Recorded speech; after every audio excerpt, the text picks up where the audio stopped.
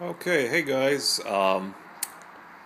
If you've followed any of my other videos on YouTube, you've seen this one already.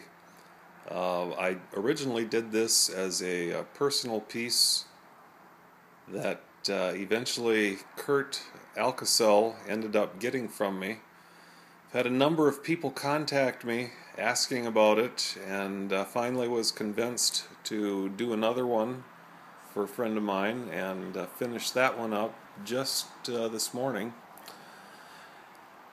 Try and typically, on something like this, add a little bit of one-of-a-kind uniqueness to each one. So on the one that I did for myself, originally the water effects were more of a standing water pond, whereas here I went more for a rocky rapids sort of look.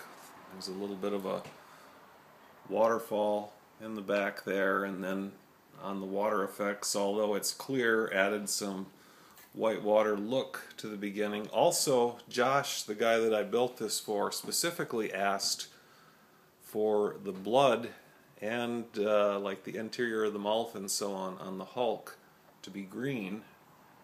So that's what we did this time, as you can see.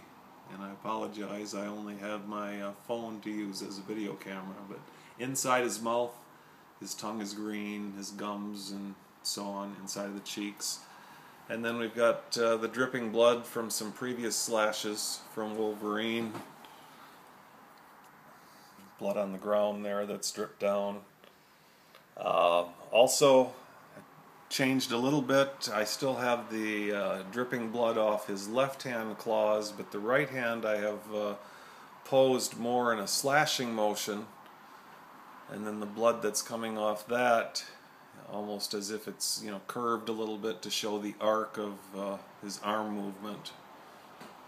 What I try and do typically is three-dimensionally capture a two-dimensional image, so more of a moment in time sort of thing.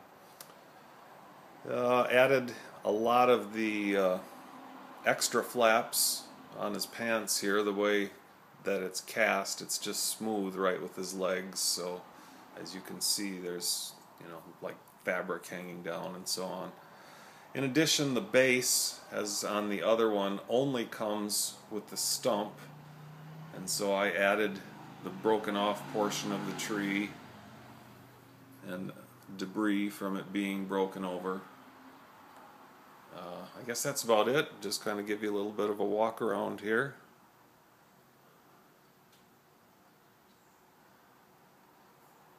It's a big kit. It's heavy. Fortunately, both the one I did for myself, which Kurt ended up getting, and also this one, I'm able to and was able to meet in person to deliver it. I would guess that because of the weight, especially of the base and everything in it, it's close to 60 pounds. And as you can see, it's extremely delicate, so it would be very difficult to ship. Try and get in close on Wolverine.